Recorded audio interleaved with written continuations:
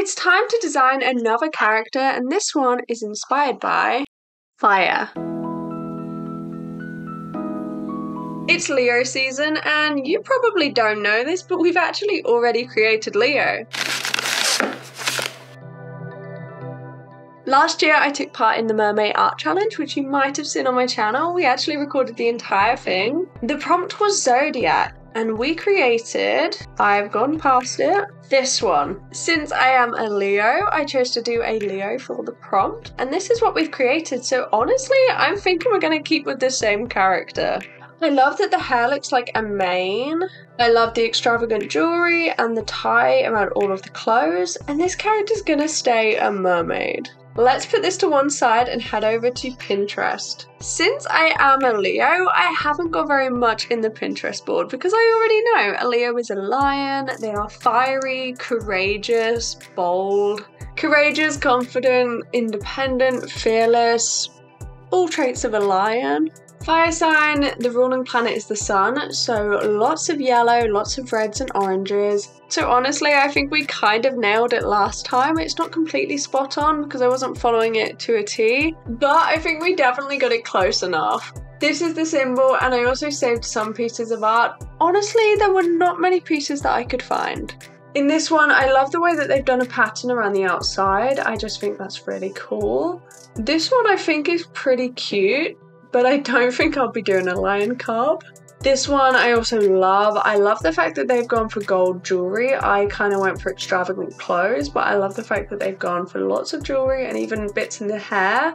This one has a similar vibe, but what I love about this one is how bright the highlights are. This is kind of what I'm aiming for as a reference, very similar to what I've got down here. Very tight curly hair, and this one I also saw, which I love the pose for. Because previously we've gone for a full body pose, I think this one is going to be nice and up close. We need to show more of her face because that didn't really come across in that one. And that's it for the references, super simple. Let's quickly sketch it out. We want to keep with a very similar look, and again I'm going to use the other side of the Peachtober prompts because I've got no other way to use them. Quite a bit of transfer, so I might not do that one. Because we've already got a really good design here, I'm just going to make a note of the traits that we need to include and maybe what the pose will look like. Let's do orange.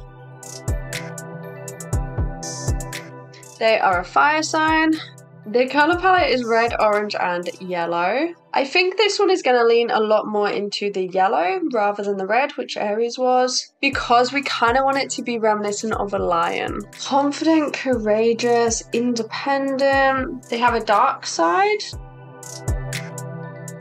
I like the fact that this one has a rock because she is a mermaid, so I think what we're going to do is this kind of pose but resting on this rock, and I can try and get the colours and everything correct too, but I think the colours will go a lot better on the Arches paper. This one is a little bit patchy. It was also very small to work with. Hopefully doing a nice big face will make that a lot better. There. Do you remember when I said in the first episode I wanted to focus on hands and improving anatomy? Yeah, I haven't really had time to do that. I kind of moved house, so the hands aren't gonna look good, but I'm just warning you now. No.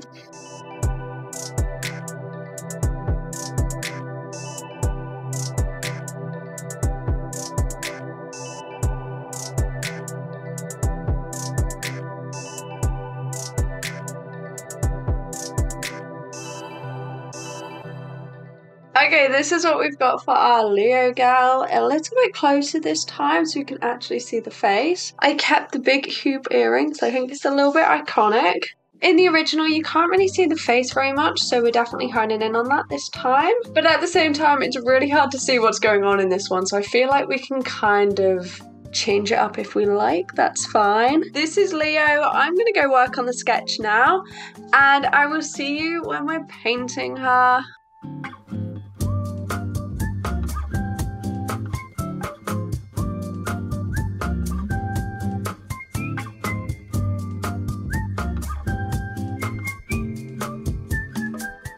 So let's talk about who a Leo is. Honestly, the core facts of what a Leo is explains them perfectly. Leo is the 5th star sign of the zodiac calendar and is symbolized by the lion. They are ruled by the sun, so it makes perfect sense that its element is fire. On top of that, its associated body part is the heart. And if that doesn't paint a very clear picture, I don't know what does. Fun fact, as with a lot of the zodiac star signs, it has its roots in ancient Greece. With Leo specifically, it refers to Hercules' triumph over the lion and has since been a symbol of victory, courage, and pride. The star sign itself holds a number of incredibly bright stars, including Regulus, the little king, which helps with the regal nature of Leo. Unsurprisingly, with all this information, Leos are outgoing individuals. They love being the center of attention, they want everyone to know that they're there and are proud to be. Being a fire sign, they are natural leaders, but coming from a regal inner strength rather than a fiery passion and loyalty that's an Aries. They are the true definition of courage. As strong and steadfast can be imagined, Leos are an inspiration to all around them. They lead from the front and are seen as aspirational, a height to be reached. They radiate an inner glow as if they themselves were the sun. They are warm, outreaching, passionate people and want to spread their warmth as far and wide as possible. They are the lion at the head of the pride, the sun at the center of the solar system, the life and soul of the party. And honestly, I'm not sure I can relate to any of this, as an introverted person that just wants to blend in. This does, however, lead to Leo's one major weakness. They are prideful to a fault. As they feel the need to be the center of attention and a leader, they can often feel slighted if that's reciprocated. As with all fire signs, that passion and warmth can very quickly be turned to anger. They burn bright and can often leave people feeling burnt. In terms of Leos in fiction, it's exactly who you'd expect. Harry Potter, Peter Parker, Marjorie Tyrell, even Mufasa from The Lion King, they are all Leos. And it makes perfect sense. They are warm leaders that people are naturally drawn to. They do have their faults, and they have some strong villains. Hans from Frozen, Love from You, and Cruella de Vil are also Leos. But they do show these qualities as well. The natural charisma, people skills, and a strength of determination which defines their lives. They also show that pride and arrogance, which in all 3 cases is their downfall. So, shall we meet an old character? Leo is a mermaid. In the kingdom, mermaids would not exactly be considered friendly as a species. They are reclusive and secretive and often causing trouble when the water and land meet. The people fear the open water, fear that they'll stray into the hunting grounds of a mermaid's kingdom. Whilst neither side are actively combative, cooperation doesn't really exist. Leo was born into one of the largest and most feared clans of merfolk. A natural-born leader, she was seen as an up-and-coming leader in the group, but was ostracized for having non-traditional opinions. The opinions were that their people should cooperate with the landwalkers to safeguard their future, rather than that of the hostile relationship that they've held for centuries. Whilst a lot of the young merfolk agreed and rallied around this more forward thinking, the vocal majority, the respected and well-established elders, were strongly against this. They preferred to continue spreading fear and anger around the land, encouraging raiding and piracy on those that dared enter their territories. Leo simply did not understand. She saw that all the landwalkers were doing was looking after their own, only retaliating to the actions of the merfolk, whilst the merfolk were doing the exact same thing. A cycle of violence and hostility which made any form of growth impossible. So Leo took it into her own hands. With a small party of like-minded people, she left the safety of the waters and headed to talk to the local port town.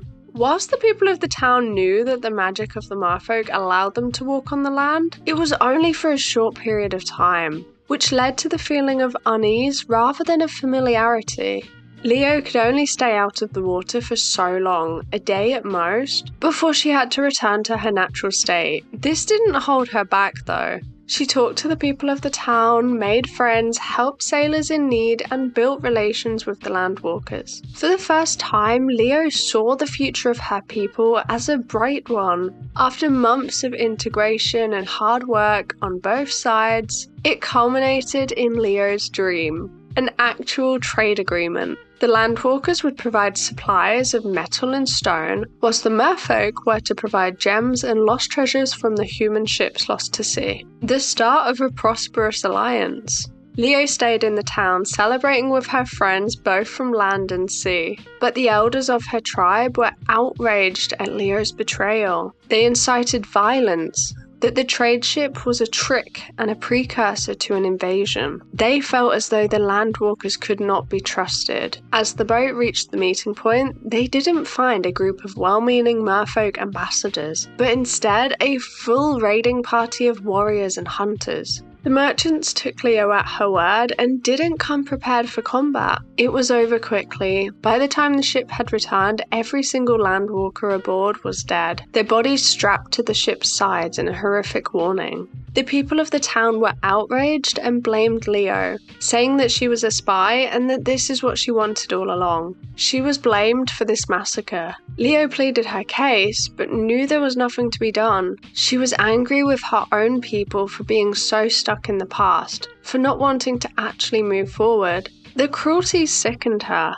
She knew the people of the town would only retaliate, naturally. As the anger became violent, Leo was lucky that someone in the crowd saw her for who she was. Aries saw leadership in Leo and knew instinctively that she was a good person. The group of friends saved Leo from the mob and hid her in the town. Leo knew she could no longer stay. She needed water and the town was no longer safe for her. Yet, after speaking with Aries and Lady Gemini, she realized that she couldn't return to her people either. They saw her as a traitor just as much as the town did. Stuck between two warring worlds, Leo declined her friend's offer of staying in town. She started this movement and was not going to let this setback define them. One way or another, the worlds will be united in peace. Leo, she's going to make sure of it. We've revisited an old character created for Mermaid, and I think this is looking like a pretty good painting. The original painting was so small in comparison. I love that we can actually now see the face of Leo. Saying that, I think the first sketch we did in the sketchbook is better. It was really difficult to try and recreate that sketch because honestly, it was perfect.